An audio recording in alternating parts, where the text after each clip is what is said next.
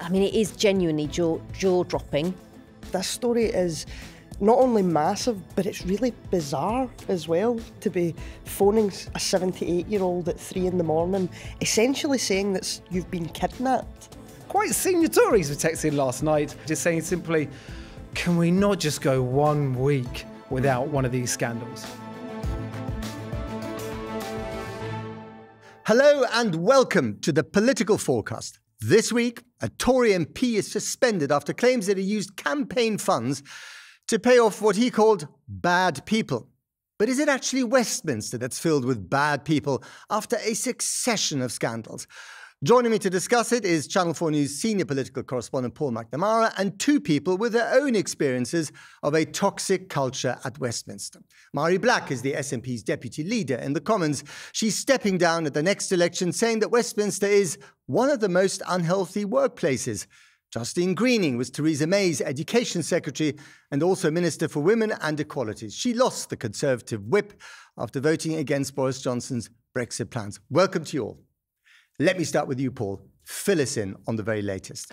Yeah, this one's quite the marmalade dropper, and I'll start all of it with Mr. Menzies strongly disputes all of these allegations. That will settle our lawyers. Okay, so this story, the details are really quite spectacular on this one. So, according to the Times, Mr. Menzies calls up his former campaign manager at 3:15 in the morning. This was last December, saying that he was locked in a flat and he needed £5,000 to, quote, pay bad people. And it was a matter of, quote, life and death. The sum was reportedly paid later that morning. I think the numbers had risen by this point to £6,500. Again, this is all according to the Times reporting, and that the office manager was then reimbursed from So she paid it out of her own pocket? So she pays out of her own pocket, allegedly because he didn't have the funds to pay for it himself. And then later on, she was paid from campaign money. Right. Yeah. She was paid back from campaign money, and apparently, correct me if I'm wrong, the campaign staff, the local staff say, don't worry about it. You know, we'll cover these costs from campaign funds. According to the Times. According to the Times. Yes. I mean, he denies. You always know how big a story is when your phone starts pinging at 11 p.m. at night and how senior the person is who's texting you. And quite senior Tories were texting last night. And the first one I got from those senior was just FFS, which I believe stands for flip's sake. Yes. And then this morning, again, getting a few messages. One of them coming in this morning, just saying simply, can we not just go 1 week without one of these scandals? Do we know who these bad people, or bad hombres, as Donald Trump would say, were? I am unaware of who these bad hombres are. Right. Okay. Good one. I like that. Justine, I mean, it's not the first time we've heard about sleaze in what was once your party in the House of Commons. But this one is quite different, isn't it? It's a sort of layer cake of different things going on here. I mean, I woke up today and saw the story, and I mean, it is genuinely jaw-dropping. I mean, it's probably worth reiterating that it's a story in the Times. No doubt people will be trying to get all of the actuality, the details behind it. And Mark Menzies he's said none of this is true from what I can say.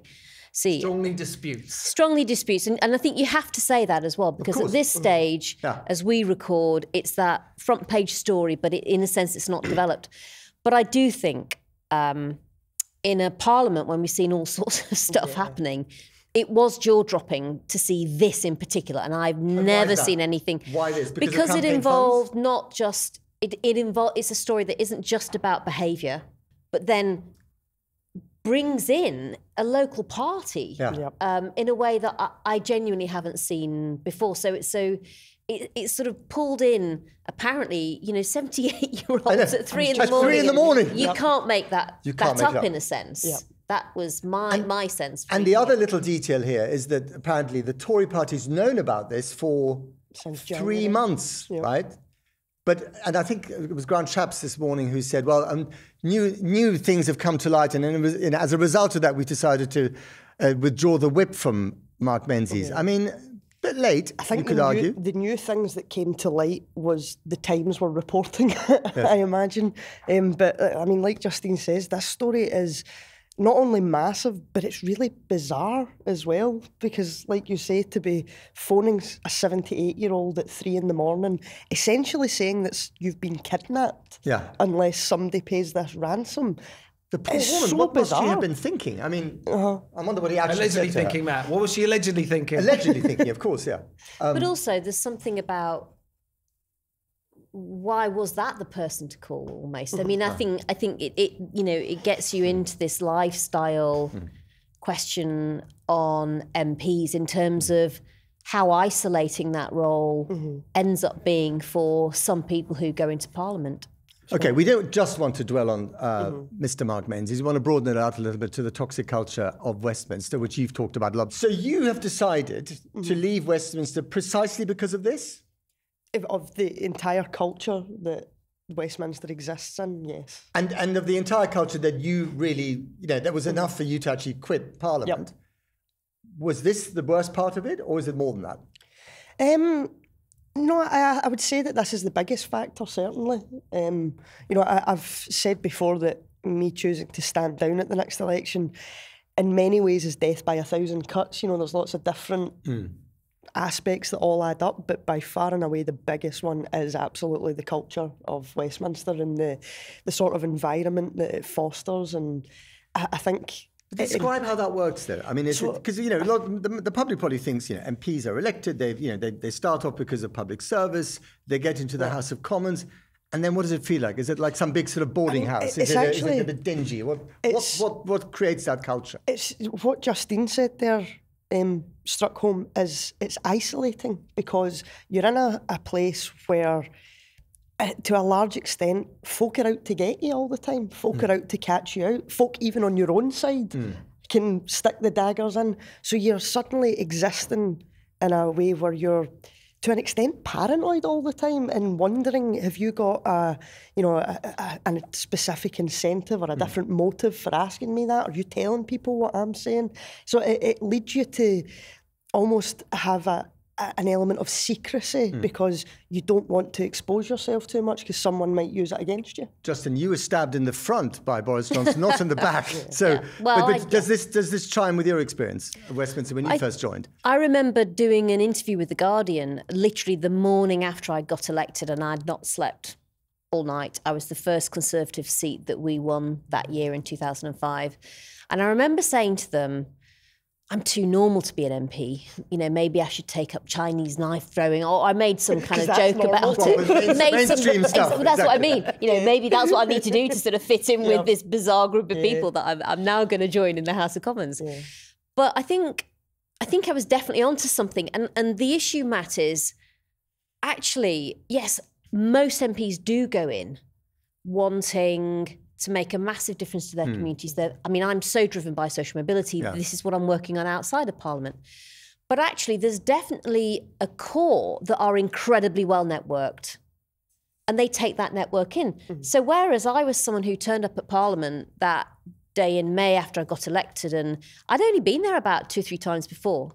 And you were other people, you were the youngest Tory MP, weren't you? I was the youngest Tory MP. I was one of only 16, shockingly, female Tory MPs. And you were the youngest MP ever in the history of democracy. So. Yeah. Extraordinary. But I think there's a part of Parliament that is exceptionally well networked. It's the exact opposite maybe to the world that we experience. And I think at the beginning you don't necessarily realise that. But after a while you start to think, yeah, they're all getting together. And there are groups maybe that you're not in, and I think that's maybe where you start to have a sense of there's part of Parliament that's leading a different life, I think, to almost the rest of Parliament, and I think then you get a group in the middle where it's just very, very isolating. And which is the part of Parliament leading the different life? Who are these people? I think these are people who've known one another for years because either they've always been involved in politics or they went to the same school. I was just about to say. Right. Or they maybe were part of a union movement. Which school would that be, I wonder? Obviously, our elite private schools. For those people, coming into Parliament is a completely different experience because it is simply an extension of their latest environment that they've all been in together since year dot. For people like me, and I guess it's the same for you, this was a completely new world. And so you're thrown into it, learning a new job. In both our cases, we won seats. So you've got no team, you've got to build your team, you've got to literally learn about being an MP, representing your patch, doing casework. It's such a different experience. I mean, people often talk about the Tory party as either a boys' club or a succession of boys' clubs or an old school club or whatever. What about the SNP?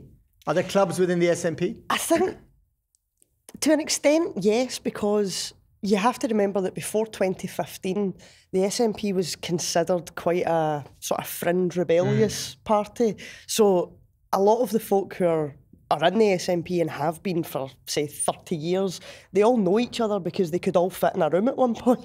But did you feel like an outsider when you joined that group in Parliament? No, but only because of the membership burst that came after the Scottish independence referendum. It meant that the old guard were the minority in their own party. The vast majority of members were all in the same boat as me, and that we've not been doing this for as long as you guys. I want to go back to something.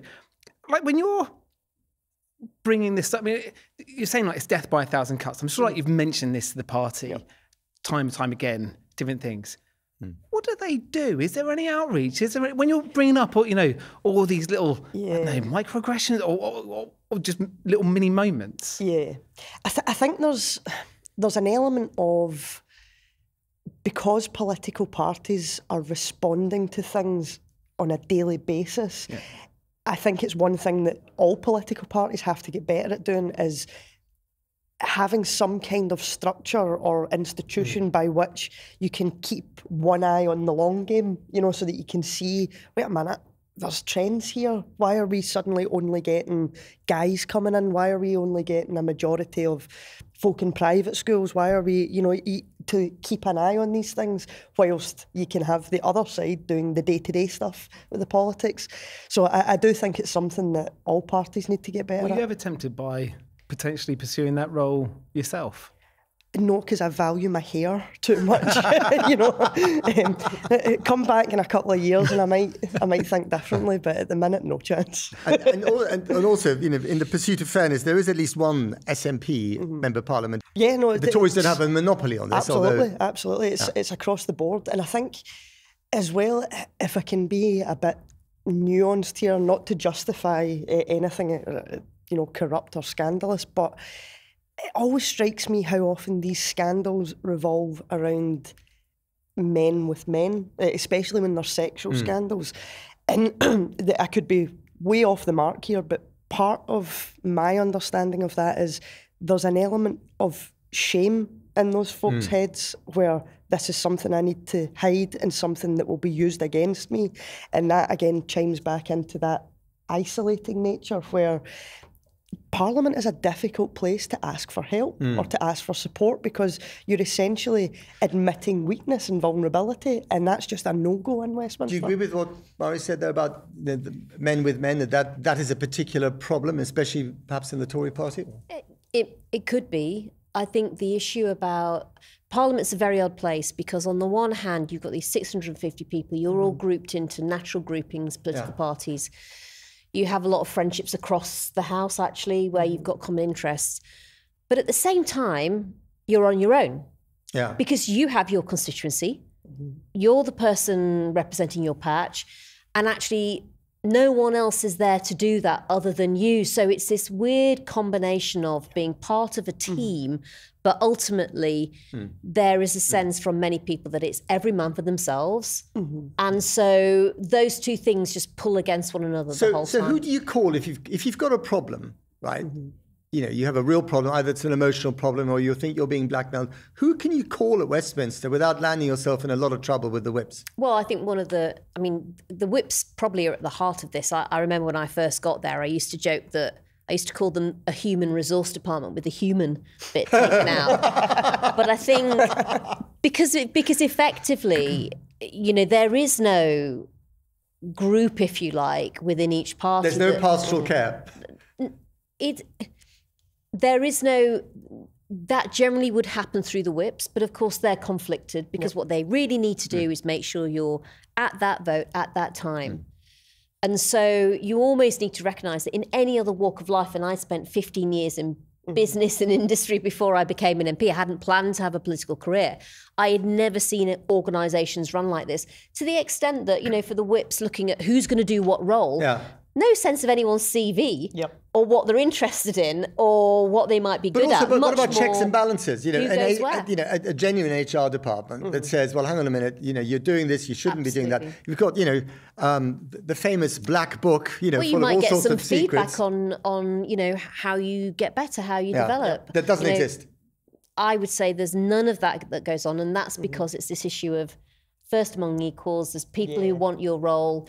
It feels like this zero-sum game where if you get a plum role, that actually there's someone else behind you thinking, oh, I should have had that. There was always a sense of, it was almost like the opposite of an HR department, because not only is it not someone there who's offer you help. When I started back in the lobby for Channel 4 News, it was just at the time, do you remember when there was the spreadsheet? Yes. The Tory spreadsheet, the whips had this spreadsheet and we were all firstly trying to get hold of it, and then you got hold of it and you were just reading through it, and it was a list of MPs, I think it was like 33 odd MPs, and a list of sort of digressions by the side of them, sort of, you know, swords to hang over them, you know. So this is, you know, it was very much, and of course, that spreadsheet was always disputed about how, you know, the verification of it and whether or not it actually was the Tory whip's spreadsheet. But yet the mere fact that you have like the mythology of this spreadsheet going around, it definitely puts out the message to MPs. Like,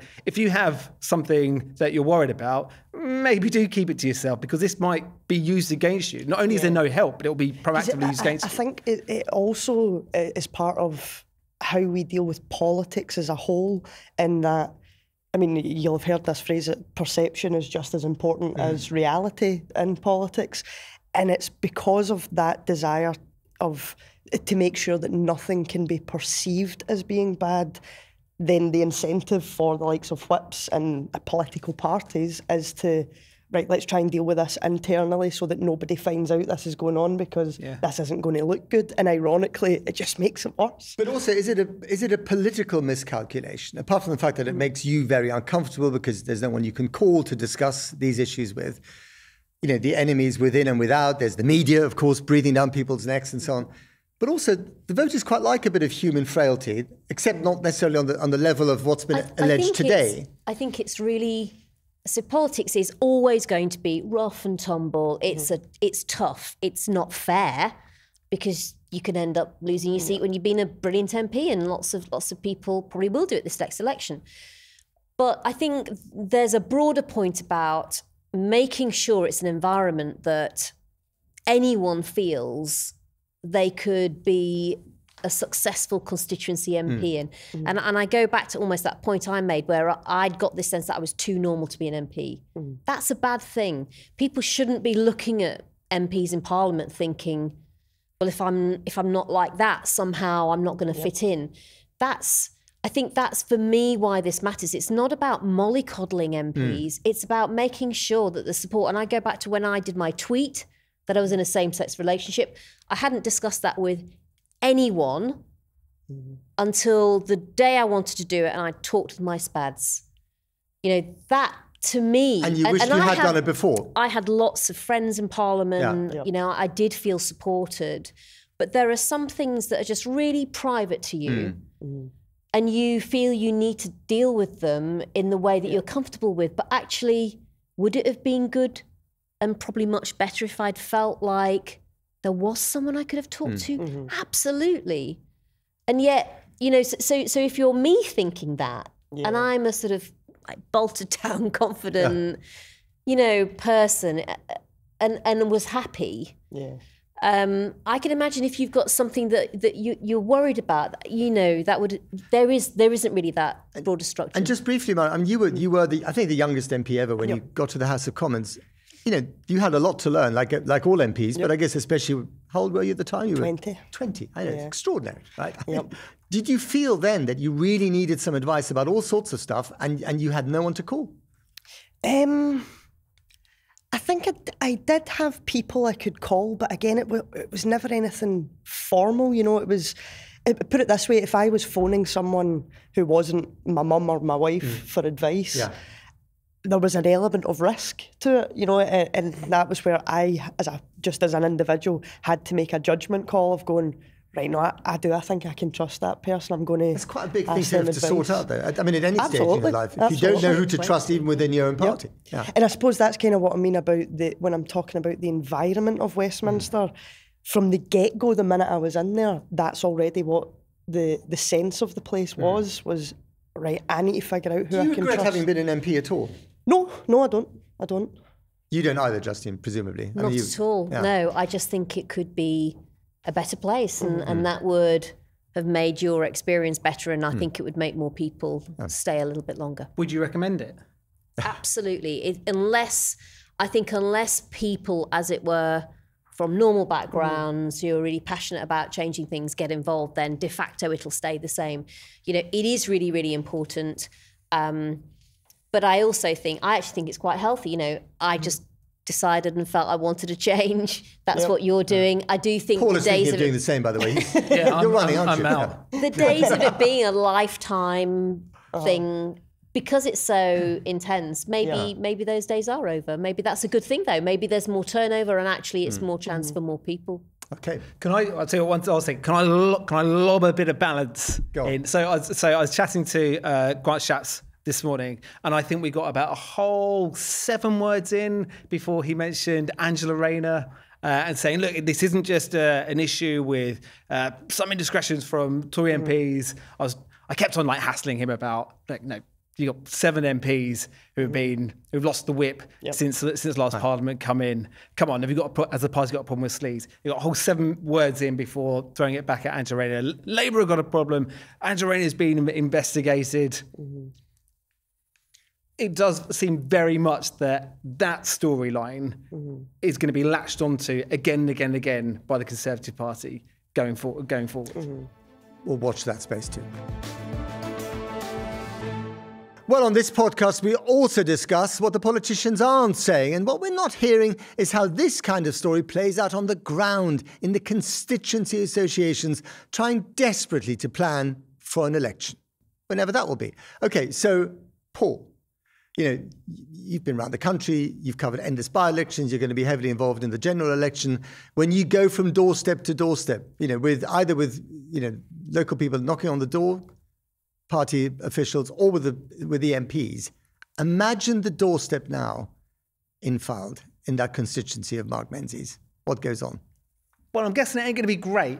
Stand right back. Yeah, I am going to stand back from that one.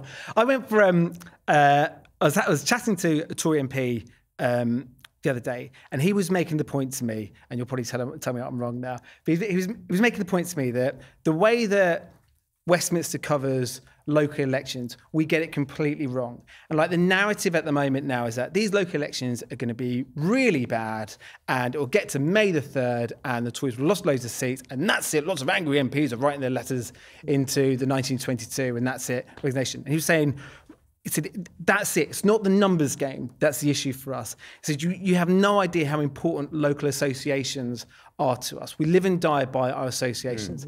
They're already in the doldrums. Now we've got to ask them to go door knocking late at night, and it ain't great on the doorstep at the moment. And do 6 weeks of going on the doorstep, and it's not great. And they get to the local elections, and then loads of them will lose this because they're councillors. They'll lose their seats, and just that general malaise and depression after 6 months. After 6 weeks, and then they have to go to their MP and say, well, what are you lot doing for us? And then allegations which are denied, still strongly disputed like today, just feed into that. They're looking at their MPs saying, God, you're not making it easy for us. Justine, tell us about your experiences of knocking on the doorsteps in genteel Putney. I mean, when there was a bad time for your party, did you ever feel that knock on the door? Do I really have to do this? What am I going to get at the other end of it? Am I up for the abuse that's coming my way? I do think that on local elections, I think you're right. I think people actually often do realise this is absolutely about who's taking out the local bins, what happens literally when I come out of my doorstep. I think it's tinged by national, though, but I think it's once you get to the general election later this year that it makes a big difference. And you asked about what it's like on the doorstep. Yeah, I mean, I got to the stage where, people just enjoyed having a chat, seeing as I was there, they'd want to know what you thought about stuff. There's a list of things. This is, you'll find Exactly, this. yeah. So, let's not go to number 4B. Yeah. so it sort of felt like the Rotary Club at Christmas, where Father Christmas had turned up and they're like, right, seeing as you're here. Yep. So I think for us, we didn't get that kind of negativity, but I just think it's really difficult at the moment. And I think maybe if you've got an MP that people are in two minds about, then it feeds on that especially. But if the local association feels traduced, or let down or betrayed, and arguably, this latest case could be one of those, allegedly, then you've got a problem, haven't you? Because the kind of the machine that sustains you as a member of parliament and tries to help you get re-elected is just not doing it with any conviction. Absolutely. It's, MPs are in a lot of respects only as good as their campaigners. It's not us as individuals that get ourselves elected. It's all the people who are willing to give up their time and their afternoons and their And Saturdays. The local elections are the kind of testing ground for that machine, aren't they? In a big way. In many, especially this year. Yeah. And I think, I thoroughly endorse what Murray's just said. I had a fantastic team in Putney, but it was always changing. It was lots of young professionals. Yep. People were joining the team, leaving the team, but you had to personally lead it, and it is about you as that most senior politician at that local level, showing leadership. You're out there on the doorstep with everyone else. You're out doing your leaflets with everyone else, and I think if that trust is broken, then it will get a lot harder to genuinely, credibly lead from the front. Would you fancy going door knocking right now? Well, I'm a nosy person, so I always quite enjoyed door knocking, actually. Quite interesting to find out what's the worst where people experience are at the knocking on doors? Worst experience? Stuff chucked in at you? I've never had any of that, interestingly. Right. I would say the worst experience was somebody who opened the door when they just got out of the shower. I was just going to say that. We had the same. Do people actually do that? They do. I got a bit more than I expected. Really? From that. All right. No towels involved. Not enough. Why? Small towel. A small towel. Well, what about you, Maren? exactly. Mine was Why? exactly the same. Oh, really? It was Are you sure it wasn't the same door? It can't be. a dressing gown that was tied a bit too loosely. Got you at a bad time, so let's keep this short. And were they keen to carry on talking? This one was. Mine was, yeah. To be fair, he was to mortified when I said to him, mate, oh my God, sorry. So. I want to just talk briefly about the late 90s. You probably weren't born then, so but this is it, yeah. Nor you, Paul, for that matter. Oh, God love you, Matt. Okay, anyway. I was very bored by that. Enough flattery, but you definitely were. Sorry, apologies. My God, what's happened to the manners on this podcast? Quickly, I have to consult my Debrett's guide into good manners. Never ever mention the age of a female MP. All right, got it. In the 90s, the Tory party was mired in sleaze. It felt like the end of days, the end of Rome, didn't it? One scandal after another. And it had a massive impact on the election outcome in 97, didn't it? Well, it combined with the fact that the party had been in power for a long time, people were ready for a change. And I think, there are some times, aren't there, where you just get this sense, and it almost feels like everything goes wrong. Yeah. Almost. There's a zeitgeist. Are we there now? I think what I was thinking about before we all sat down was 2010, actually, and the fact that at that point when I was in opposition, we were trying to get into government. We had a healthy lead over Labour, but actually MP expenses was a plague on everyone's houses. And I think your point around the fact that actually every party has had its challenges in this parliament, bar none, I think. There is this sense of maybe where it plays out is a plague on everyone's houses. It's a people. And that's a really big point, isn't it? Because one of the things it's been borne out in opinion polls, not just in this country, but actually elsewhere in the democratic world, is that people, especially young people, are losing faith in democracy. If it doesn't work for me, I can't get a house I can afford, don't have a decent job, public services don't work. I've got a ton of university debt if I'm lucky enough to go into university. It's just not working out. And then this thing comes along, this sort of, catalogue of sleaze. It's not exactly, giving democracy a good name, is it? And the issue behind that, in my view, is weak social mobility. It's the fact that people feel like effort and reward have got decoupled. But if that's the situation you think Britain's in, and then there are these other factors that give you a sense of, and that's why the system's not working for me, because they're all busy doing X, Y, and Z instead of focused on this big issue of how I'm going to improve my prospects and my future life. Then that sort of gives you a sense that it's all focused on anything actually apart from you and your prospects. Mara, do you think there are many more 20-year-olds trying to become MPs? I actually think there will be, yes, because I think that particularly, I mean, this is true of every generation, but particularly young people today, I think, are very switched on to what's happening. Yeah. You know, and particularly in But so much so that they want to actually go into Parliament to make a difference. Yeah, I think so, because that's how you change it. And I suppose the other thing that I would say is Westminster, I've described it before as being a bubble. And once you're in it, I think if you allow Westminster to become your entire life, which a lot of MPs do, they barely leave that building, then you very quickly become totally out of touch with what's happening in the outside world. And when you've got massive issues like cost of living, like rising debt, like lack of housing, NHS falling apart, and then suddenly you're turning on Parliament to see someone, you know, saying, if you earn £15,000, you should be paying more tax. And you think, I cannot afford to feed myself, never mind my children. Yeah. And you're talking about that. You know, it's no wonder people get switched off from it.